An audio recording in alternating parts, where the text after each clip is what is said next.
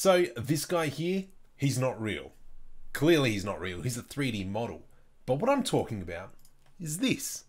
This guy here. He's not real. He is not a person.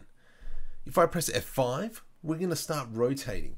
Now these images here are generated by AI. I think this is part of NVIDIA's thingamabob. So what's actually happening is it's gathering a whole bunch of photos and then making up people who don't exist. That's pretty cool. So the website is called This Person's Not Real. This person does not exist. And so there's a link in the description here. Now, but Marco, why are you showing me this?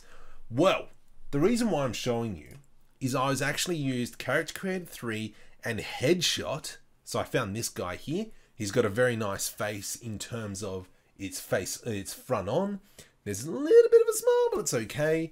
But he doesn't exist. So let's kind of go ahead and create somebody else. So I'm going to grab another picture. Let's try this lady here. And so we're using Headshot at the moment. So there is a link in the description if you want to have a look at all this jazz yourself. Let's go female.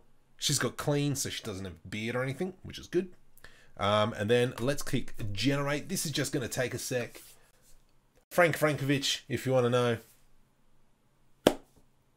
I'll be back. And there we go. Ugh. Okay. So it's got a little bit of an error here. Oh gosh, it's actually got quite a bit of an error here. It's taken the shadow of the hair. We can see here. And over here we've got a little bit of lip out. Lip out? What? So what we can actually do is come into the headshot here and we can kind of start lining this all up. I'm not going to go into the full thing right now. There is longer tutorials on how to do it and all really into depth, but I kind of just wanted to show you a quick overview. I'm just going to throw on some hair. Let's throw on some hair just to see what she looks like. Apart from that bottom lip there. That's pretty cool. She doesn't exist. Suave.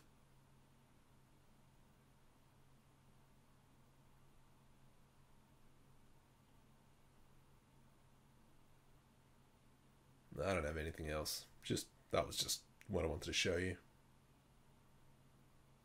Cool.